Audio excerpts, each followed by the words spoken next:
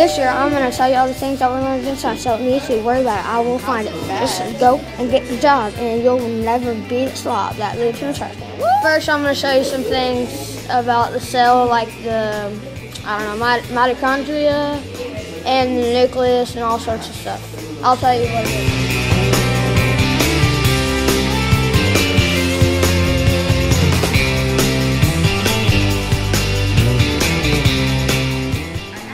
Those were two pictures of the cell, and now I'm going to show you all the physical properties, including ice, liquid, and gas.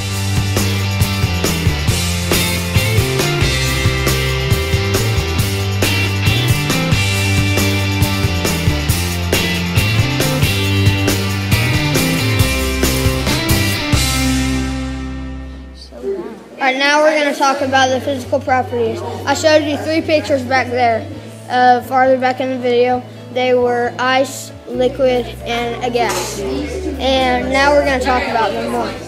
And this is Colton Vermillion. We're having an interview, which our interview is sponsored by Beats. Yes, they are.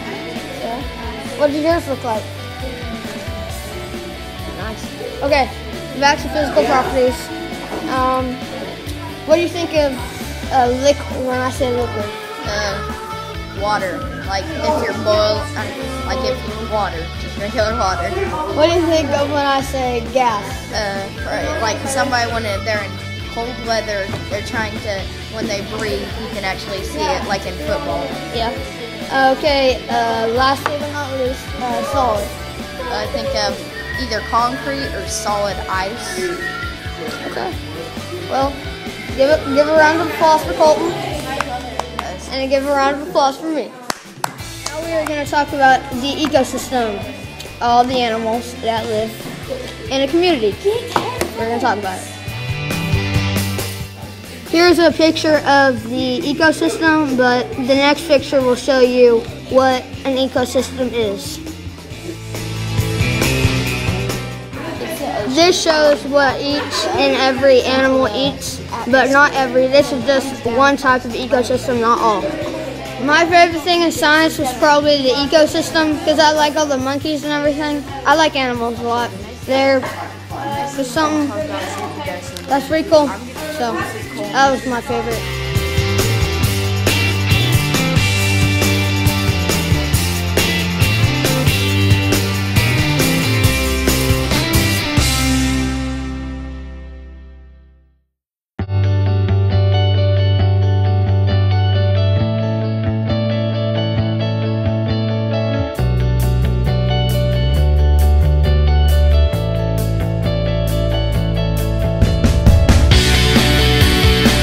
Those animals that I just showed you, they're all in one ecosystem. They can be in different or the same, I don't know.